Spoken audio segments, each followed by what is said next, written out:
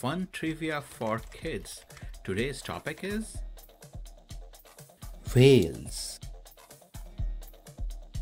Why the right whale is called that? Do you know? Because it was the right whale to hunt. It is sad, but true. The right whale got its name because it was the right whale to hunt. It moved slowly and would float after being killed.